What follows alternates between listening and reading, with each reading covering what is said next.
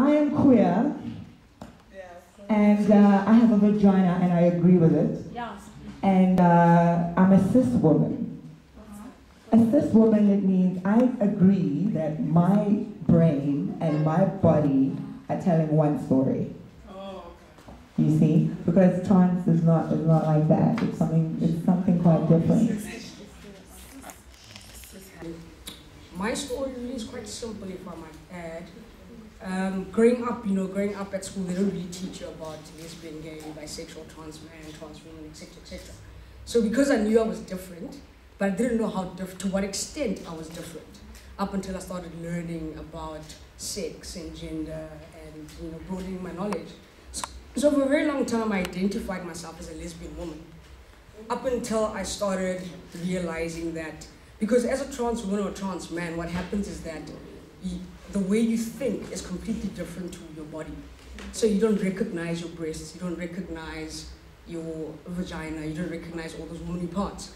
And that's when I started realizing, and I started broadening my knowledge, started studying this. I realized that I'm actually a trans man, But for my family, telling my family that I'm lesbian was better.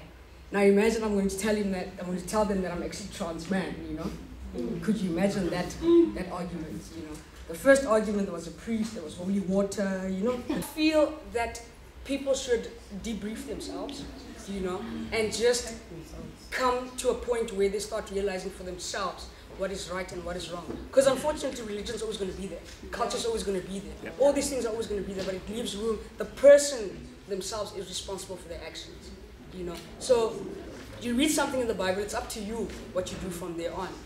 I've read the Bible, and I know that it's wrong for a woman to divorce from a man, and that she should get stoned, but I'm not going to go stone anyone, because I've debriefed myself and I've decided what is right and wrong for me. Your own principles, your own morals should dictate how you move on, regardless of culture, regardless of going to the mountain, regardless of all these other things that people inflict on you.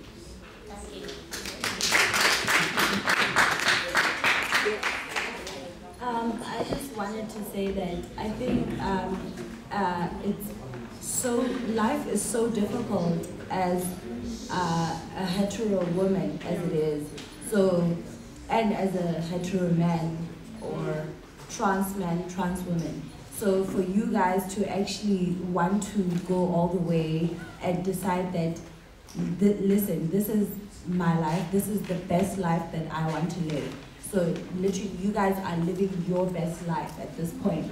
That's very courageous. So for me, this is more of it's not a question, it's just saying that you guys are so courageous, and I'd like to applaud you, and I would like you to keep living your best life. This space is our space. Although you're here, although your presence is actually acknowledged, but it's very important that we actually, for point of departure, we actually understand that this is our space, this is supposed to be our safe space. And another thing, when we talk about transitioning, I'm not transitioning, I'm aligning myself of what I should have become a long time ago. You are the ones who are transitioning. Thank you. Thank you so much for that. Basically what we're recognizing is the privilege of agreeing with your body. And it is violent to question somebody that is struggling with that agreement or needs to align themselves in a different way to that. Okay, so in basic English, I'm sexually liberated. So I'm gender fluidity. So it's so funny because when you talk about this, people are like, oh my God, so you found everything that works. Well, yes, unfortunately I do. So yeah, and then the next question that usually comes is that, oh, so you actually penetrate them. So you actually penetrate the woman, the cis woman. And I'm like, order. It's like, correct, you're out of order. Because, and it's so funny because we actually laugh about it, but it's so sad because truth be said is that people are very violent. So even when they approach you as a cis queer woman, they still have a problem. So the problem is that the vast question that I usually encounter is, so do you have a vagina? You know, yes, I do have a vagina. Like, let me just tell you, I do have a vagina, and it's not for you to take. It is mine to have. Because, honey, I did not spend all those millions in my vagina. Like, I spent thousands of US dollars to get my vagina.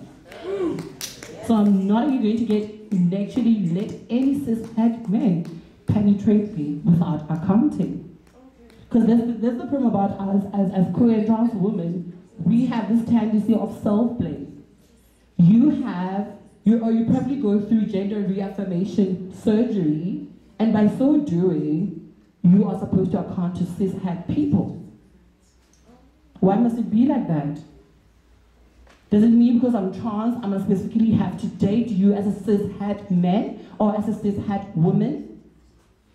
Why can't I just be allowed to date within my horizons? I mean, I have trans men.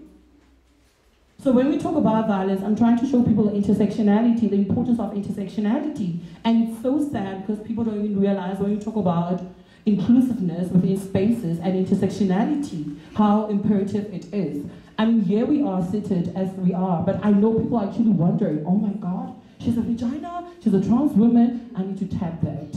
Well, you're not gonna tap this. Because, you know, the sad reality is that people, how they view you. You need to not speak of your experiences as a collective experience. True. Because I can say I, me, us, as a conclusion. The theme tonight is trans visibility. Trans, as in when you transition from your gender space to another gender space. We have two trans folk here with us tonight. We have Sia, beautiful trans woman, and we have Zane, a wonderful trans man.